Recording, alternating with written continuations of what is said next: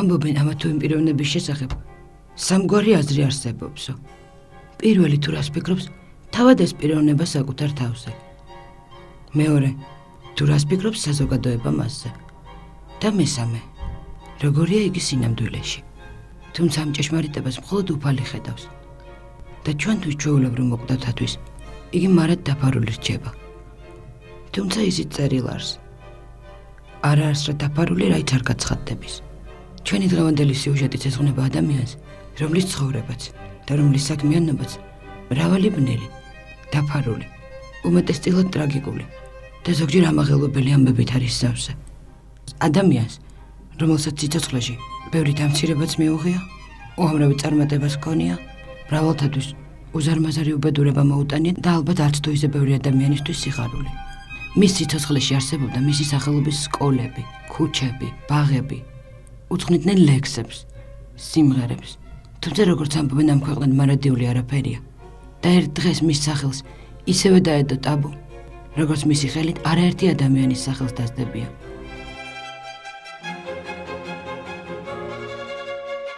1953 წლიდან ლავრენტი ბერია იმ უზარმაზარ იმპერიაში, რომელსაც მსოფლიოს 1/6 ეკავა, ხალხის ბრად გამოაცხადეს.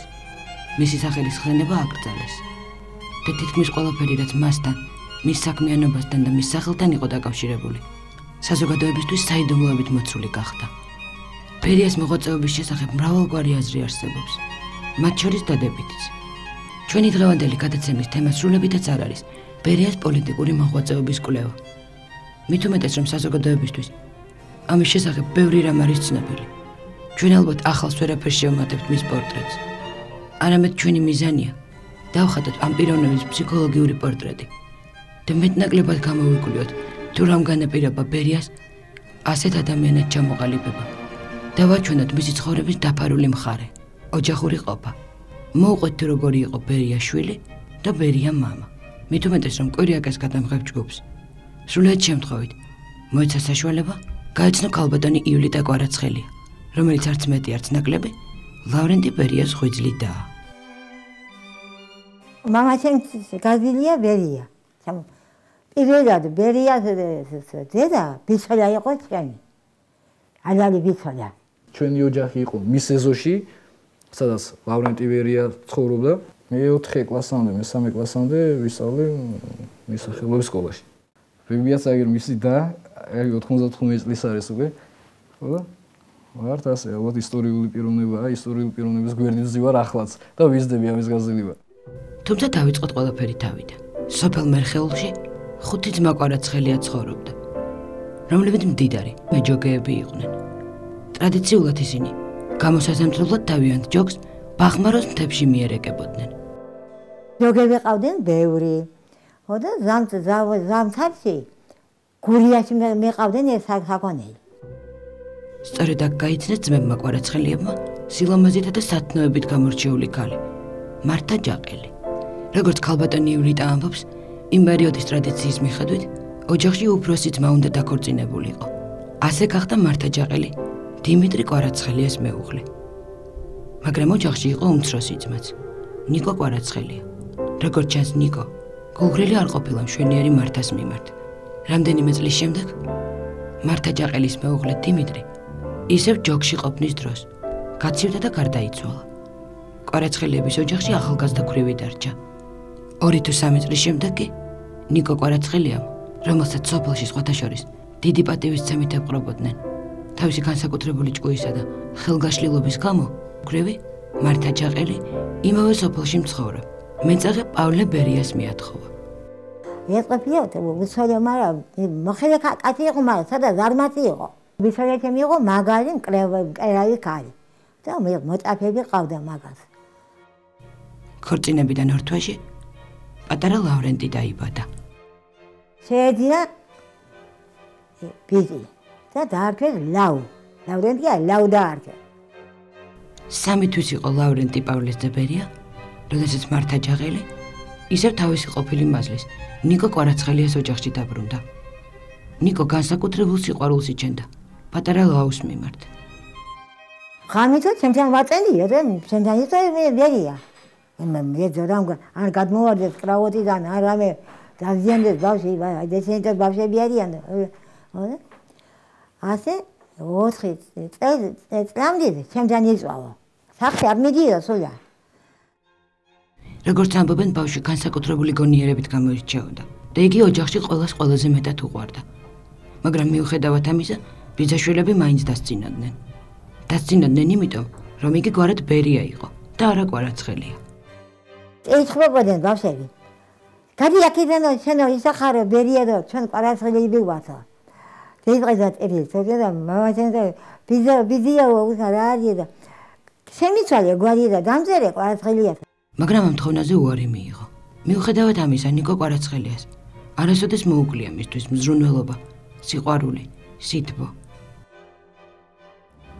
ცხოვრებისეული ლოგიკის თვალსაზრისით ადვილად შესაძლებელია რომ ესეთი კაცი რაღაცნაირად გამწარდეს აგრესიული გახდეს რომ ეს ბედმა ამ ქვეყნიურმა ხვედრმა რატომ არ გუნა მას ესეთი მწარე ბედი და რაში არის იგი დამნაშავე ზოგჯერ მართალია ძნელია მაგრამ მაინც უნდა წარმოედგინო ხოლმე საკუთარი თავი იმ კაცის ადგილას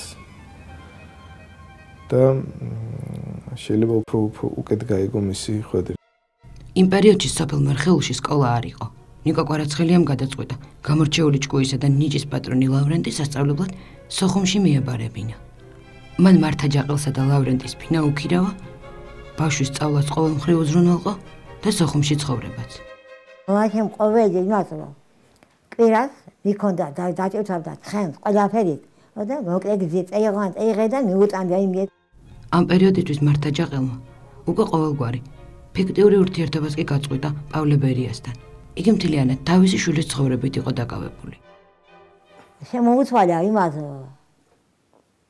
ბერიას მამას ატი ჩემი მედიცინა არ კონდესო მე შენთან არ მოვალო შენ ისღაგინდა მეიყვანა და ისყობეო და მეკაზა მეიყვანა აფხაზის ბერესოფეიდან აფხაზის ქალი ორი გოგოდები მოყობოდა გერები და ისე ცხოვრობდნენ იქ აღსანიშნავი და საინტერესოა ის ფაქტი რომ ყველა ადამიანი ვინც პირადად იცნობდა მართა ჯაყელს მას უდიდესი პატივისცემითა და სიყვარულით იხსენებს ყველა მათგანი აღნიშნავს რომ ქალბატონი მართა იყო საოცრად მშრომელი სათნო კეთილშობილი ადამიანი რომელიც უაღრესი ღვთისმოსაობით გამოირჩეოდა ძალიან კაი ქალი იყო ძალიან კარგი ქალი იყო ძალიან კაი ღმერთის მოწმე იყო კიდე ცნობილია ერთი ფაქტი ყოველ წელს მართა ჯაყელი და ნიკო კვარაცხელია გიორგობის დღესასწაულზე ფეხით მიდიოდნენ ილორის წმინდა გიორგის ტაძარში და ლავრენტის სიმაღლის სანთელს ანთებდნენ მისი ბედნიერებისა და კეთილდღეობისათვის ქალბატონი ივლიტა კვარაცხელია რომელიც ჩვენი დღევანდელი რესპონდენტი გახლავთ სწორედ ნიკო კვარაცხელიას ქალიშვილია დედაჩემი მეიყვანა მაშინ 60 წლის იყო მამაჩემი მაშინ მართა ჯაყელი უკვე ლავრენტი ბერიასთან ერთად თბილისში ცხოვრობდა მაგრამ ლავრენტიმ არ მოინდომა ურთიერთობის გაწყვეტა მისთვის ასეთ ძვირფას კვარაცხელიების ოჯახთან და მისი თხოვნით ნიკომ პატარა ივლიტა თბილისში გამოაგზავნა ბერიამ შემოუცვალა მამაჩემს შენო მე გამზარდეო და ერთი მომენტი ერთი ბავშვია მეო და ჩემს სახელზე გავზიო მაგაზო და ესე ყველანაირად მე იქნები მაგის პასუხისმგებელი შეიძლება ბერიას ახსი იყავი და დილად მანქანა მოადგებოდა ჩავდივოდი წამოყვანდა სკოლაში ჩემს გაკვეთი დამთავრებამდე სკოლა მანქანა იქ ისგა მე დაამთავრეს მომყვანდა აქ საჭმის სხვაგან არ ჭამდა დედამისი გაკეთები ის გარდა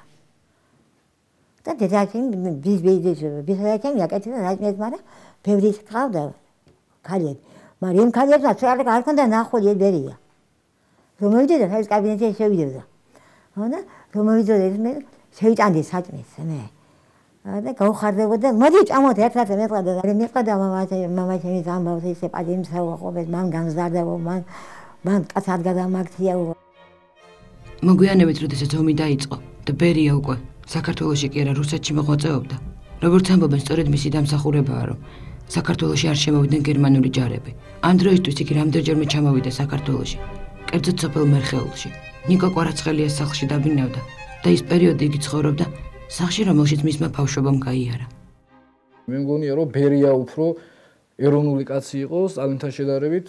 მე წეღანას გითხარით რომ თვითონ 21 ყრილობაზე ბერიამ წამოჭრა საკითხი ერთად ვილგამორგების შესახებ. მე საკმაოდ ისე ლიტერატურა მაქვს წაკითხული, კითხულობ ხომ ბერიაზე, რაც შემხდება, ყიდულობ. მან წამოჭრა საკითხი ერთად ვილგამორგებას და სწორედ ბერიამ დააყენა საკითხი, რომ საქართველოში სახელმწიფო ენა ყოფილიყო ქართული. რომ ყველა სახელმწიფო დაწესებულებები და ურთიერთობა ამ სახელმწიფო დაწესებულებთან უნდა ყოფილიყო ქართულად. მოსკოვში საცხოვრებლად წასულ ბერიას თან არ გაჰყოლია მისი დედა მართა ჯაყელი. მან თბილისში დარჩენა გადაწყვიტა. ჩვენ გქონდა საშუალება დაკავშირებოდით ქალბატონი მართა ჯაყელის მძღოლის, ამირან აბულაძის ვაჟს. სამწუხაროდ, ბატონი ამირანის ვაჟმა ბატონმა ბესომ არ ისურვა კამერების წინაშე გამოსვლა, მაგრამ საუბარში მოგვითხრო რამდენიმე ისტორია მართა ჯაყელის შესახებ, რომელიც ვფიქრობ ჩვენი მაყურებლისთვის ინტერესმოკლებული არ იქნება. ომის დასრულების შემდეგ 1947 წელს ამირან აბულაძე, რომელიც მანამდე სტალინის დედას ემსახურებოდა, ამ ქალბატონის გარდაცვალების შემდეგ პრაქტიკულად უმუშევარი დარჩა. ერთგვარად დღეს ის ზემდგომ ორგანოებში დაიბარეს და უთხრეს, რომ ბერიას დედის მძღოლი უნდა გამხდარიყო. როგორც ბატონი ამირანი იგონებს, ბერიას დედა საოცრად სათნო, უშუალო, გულისხმიერი ქალბატონი გახლდათ. ყოველ დილით მასთან სახლში მისულ მძღოლს იგი საფუძვლიანად დააპურებდა და მხოლოდ ამის შემდეგ ჩაუჯდებოდა მანქანაში. ერთადერთი ადგილი, სადაც იგი დაიარებოდა, სიონის ტაძარი გახლდათ. სწორედ სიონში გაიცნო მან ქალბატონი ბაბოდადიანი, რომელიც მართა ჯაყელს თავის მოგონებებშიც იხსენიებს. მიუხედავად იმისა, რომ ბაბოდადიანი არისტოკრატული გვარის წარმომადგენელი, არაერთხელ გადასახლებული და საქართველოში ერთ-ერთი ყველაზე რეპრესირებული ოჯახის წარმომადგენელი იყო, უდიდესი სიყვარულითა და პატივისცემით იგონებს მართა ჯაყელს. მათი გაცნობა თურმე ასე შედგა. სიონში ღვთისმშობლის ხატის წინ მლოცველ ბაბოდადიანთან ასაკოვანი ქალბატონი მიბრძანდა. მოეფერა და უთხრა: ილოცე შვილო, ღვთისმშობელი გაიგონებს შენს ვედრებას. ჩემ შვილს ვერაფერი შევასმინეა. ეს ქალბატონი მართა ჯაყელი გახლდა. იცით რა არის? ეს გასაგებია, რომ ადამიანი შეიძლება იყოს უაღრესად თქვა ეკლესიური კაცი, მაგრამ ქალი, მაგრამ შეიძლება მას მაინც შეეშალოს რაღაცეები, თუ შეიძლება ასე ითქვას. ანუ გარეგნულად ჩანს, რომ ის არის მართლაც ეკლესიური, ასე ვთქვათ, ადამიანი, მაგრამ ცხოვრება ხო ძალიან მრავალწახნაოგანია. და თუმცა ქალბატონი მართა თვლიდა, რომ თავის შვილს მან ვერაფერი შეასმინა, ლავრენტი ბერიას გამორჩეულად უყვარდა დედა. ბევრი რამ არის ცნობილი ბერიას სამიჯნურო თავგადასავლების შესახებ. ძალიან ბევრ ადამიანზე ამბობენ, რომ იგი ბერიას შვილია, მაგრამ რეალურად ბერიას ყავდა ერთი ვაჟი კანონიერი ქორწინებიდან, სერგო ბერია და ერთი პატარა გოგონა.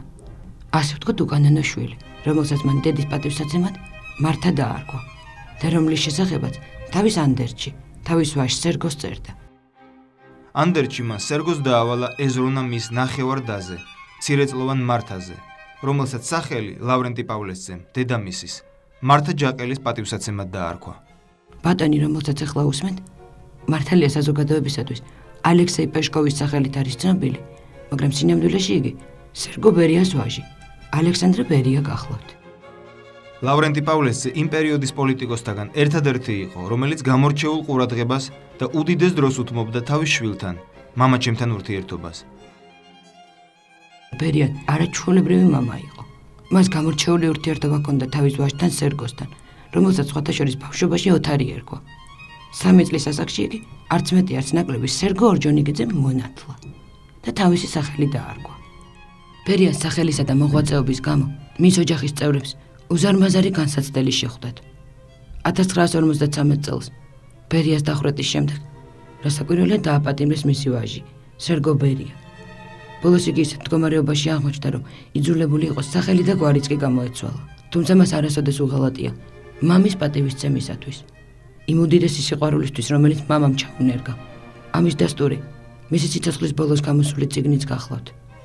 უაღრესად ტრაგიკულ პირობებში აღმოჩნდა მართა ჯაყელიც. შვილის დახვრეტის შემდეგ ღვთოვანი ქალბატონი არ გადაუსახლებიათ, მაგრამ მას უფლება არ მისცეს ახლობლებთან და ნათესავებთან ერთად დარჩენილიყო. უპატრონო მოხუცს და თავშესაფარში გამოკეტეს. დაპატიმრებას უპირებდნენ ნიკო კვარაცხელიასაც. მაგრამ იმ პერიოდში აფხაზეთში მყოფ ადამიანებს ჯერ კიდევ ახსოვდათ ის სიკეთე, რომელიც ბერიამ მათ გაუკეთა. ამიტომაც მათ ყოველ მხრივ დაიფარეს ნიკო კვარაცხელიას ოჯახი თუმცა მიუხედავად იმისა, რომ ნიკო კვარაცხელია მხცოვანი 105 წლისა გახლდათ, იგი მაინც ლავრენტი ბერიაზე ნერვიულობამ გადაიყოლა. მამაჩემი საწყისი არ მოგდებოდა, კიდო 105 წელს რომ მოგდა, მაგრამ ისა ბერია რო გამოაცხადეთ იმის. მაშინ ის არის ბაგრეს ხალხი. და სკოლის წინ ბერიამ გააშენა ჩვენთან 8 წლიანი სკოლა, ბერიას სახელობის ერიარის. და ის უნდა დაემტრიათ. ზეგი ხოი პამიატნე. და არ მეიდა ისი. შეეცადეთ როგორ არის ჩვენ სოფლის ისე. და ისო ეს რუსის კალი ყოი მეგრელს ყავდა. ავადა იდა მე ნაჯახია და და ნაში რაგგორდა. და მე არ ყდა გადმოყარა. და მამაჩემმა ასე მაგიდა გოსხედა იტირა. და ინიზარი მოგდა მამაჩემ. ქალბატონი ივლიტა კვარაცხელია მის ოჯახის წევრებთან ერთად სოხუმის დაცემამდე მერხეულში იმ სახლში ცხოვრობდა, სადაც იზრდებოდა ლავრენტი ბერია. სხვათა შორის ამ ქალბატონმა მრავალ ადამიანთან ერთად ფეხით გადმოიარა თოვლიანი ჭუბერი. რასაკვირველია, ოჯახის წევრებს ლავრენტი ბერიას მიმართ თავისი სუბიექტური დამოკიდებულება აქვთ. მე და ბებიაჩემი ხომ ვაგროვებთ იმას ბერიას შესახებ წიგნებს, შეძლო ვიზაგვარად ვყიდულობთ და მე ერთად ვკითხულობთ, ვარჩევთ მის ცხოვრებას, მის წარსულ ბიოგრაფიას და რა ვიცი, ხანდახან ვკამათობთ ხოლმე. რამდენად დადებითი პიროვნება იყო. ამ შემთხვევაში უფრო სუბიექტური ვარ, ამ ხრივ მუშაობ ძველ თბილისში, გამოძიებელი ვარ. მე ზედმეტი სახელიც მაქვს ლაუს, მოფერებით ლავრენტი ბერიას, ლაუს ეძახოდნენ და მეც ზედმეტი სახელი მაქვს ლაუს მეძახიან სამსახურში. ალბათ კი არა ვამაყობ, რატო უნდა ვამაყობდე, ხო? ასეთი ადამიანის შთამომავალი ვარ. თავისი სუბიექტური დამოკიდებულება აქვთ მისი მოღვაწეობის მიმართ მათაც, ვისი ოჯახის წევრებიც ბერიას გამო იყვნენ რეპრესირებულნი. და ვატარებდით ერთ-ერთ საგამოძიებო მოქმედებას, მან მე და ჩემი თანამშრომელი ვიყავით. მან აღნიშნა, რომ მე ვიყავი ლავრენტი ბერიას შთამომავალი და ქალმა რაღაც ისეთი უარყოფითი ის მოახტინა, რომ ლავრენტი ბერია მე 27 წელს მშობლები დამიხოცა და ეს როგორ შეიძლება ჩემს ოჯახში იყოს, აი ასეთი რაღაცა. და ბოლოს, კვირიაკეს მაყურებელს ექნება საშუალება მოისმინოს ხმა, რომელიც 1953 წლის შემდეგ აღარავის გაუგონია. Дорогие товарищи, друзья, не согнется стальная воля коммунистической партии, не поколеблется ее единство и твердая решимость в борьбе за коммунизм. და მიუხედავად იმისა, რომ შესაძლოა ამ ხმამ ძალიან ბევრ ადამიანში მტკივნეული მოგონებები აღძრას, იგი მაინც ჩვენი ისტორიის ნაწილია. როდესაც სიუჟეტში მოთხრობილი ისტორიის შესახებ კვირიაკეს გადამღები ჯგუფისათვის გახდა ცნობილი, რა თქმა უნდა არაფრით არ შეგვეძლო იგი მაყურებლისათვისაც არ მოგვეთხრო. თუმცა კვირიაკე უბრალოდ ტელეჟურნალია. ჩვენ მხოლოდ ამბებსა და ისტორიებს ვყვებით, თუმცა ალბათ სიმბოლურია ის, რომ ეს სიუჟეტი შენდობის კვირიაკეში გადის. ამიტომაც თუ უნებლიე ჩვენს მიერ მოყოლილმა ამბებმა, რომელიმე მაყურებელს ტკივილი მიაყენა, შენდობას ვითხოვთ. და კიდევ ერთი თხოვნა გვაქვს მაყურებელთან. შენდობის კვირიაკეში ამ სიუჟეტის შემქმნელთ და ჩვენს გმირებსაც შეუნდოს. რადგან პატიება, შენდობა და სიყვარული უმაღლესი ქრისტიანული ფასეულობები გახლავთ. ხოლო უფლის გზები ჭეშმარიტად შეუცნობელია.